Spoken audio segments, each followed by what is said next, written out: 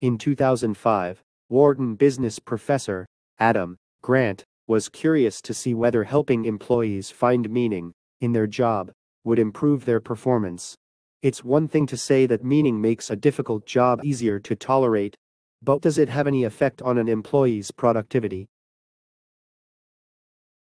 For his subjects, Grant chose a group of university telemarketers, tasked with raising alumni donations. They were not a particularly motivated bunch. At the time, turnover was at a staggeringly high 400%, meaning that the average employee remained on staff for about 3 months. Grant's solution was a 10-minute intervention, in which callers got to meet a student who had received a university scholarship and had therefore benefited from their work.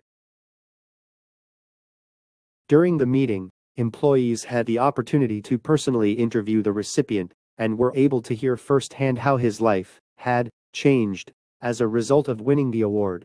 How much of an effect could a 10-minute meeting possibly have? 1 month later, Grant returned to the call center and reviewed the numbers. The results were astonishing. Telemarketers in Grant's intervention doubled their calls per hour and generated 171% more in weekly revenue. Their job was exactly the same as it had been a month earlier. The only thing that had changed was that they now had compelling evidence of the impact of their work. This is quoted from the book, The Best Place to Work: The Art and Science of Creating an Extraordinary Workplace, written by Ron Friedman. The interesting implication for leaders is that connecting employees with their end user can have a powerful motivating effect. The attitudes of employees who work with meaning in their work and those who don't are clearly different.